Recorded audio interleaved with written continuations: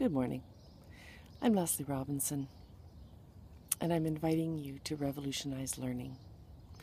I'm in Victoria tonight to open the conversation, and you are invited. For now, take a moment to just secure your space. Make it safe. Close the door. Turn off the phone. Turn your back to the pile of stuff that needs to be done. And I invite you to close your eyes. And I want you to remember a time when you received a wrong mark. You had a transformative learning experience, perhaps, but your mark did not reflect it. Or the opposite, where you did nothing and you received a top mark, and in your heart you just simply knew that it was wrong. And so now I want you to consider how it is that you know that. And if we employed a really simple technique called muscle testing, that is a way of unlocking the truths from our physical and emotional bodies. What if we started kindergarten and teaching children how to do this muscle test so that they would always know the truth? They would always be able to pull the truth from within themselves.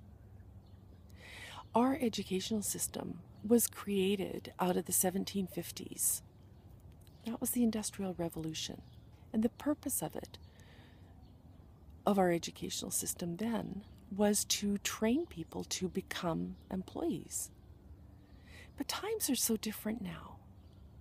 Our children are so different now. And it's time for the sage on the stage to retire themselves and shift into a position of the guide on the side. We now have the internet. We are so connected to resources, to information, to people, to ideas. So what are you going to do to revolutionize learning? I've opened up a Facebook page called Exactly That.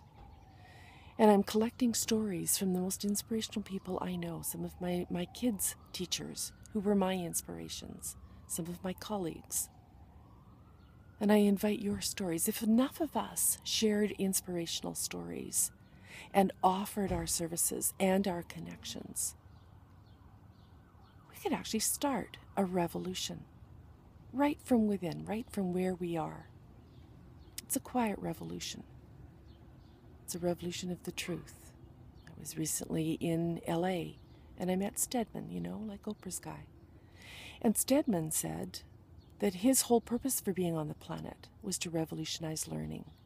So what if we get enough stories and connections? And then what if we invite in people who do have the celebrity and that farther reach to amplify the very thing that we're doing? I mean, we could really start something here. So please go to my Facebook page, Revolutionize Learning, and say hi. Come tonight, 714 Discovery Street in Victoria, where I'm going to passion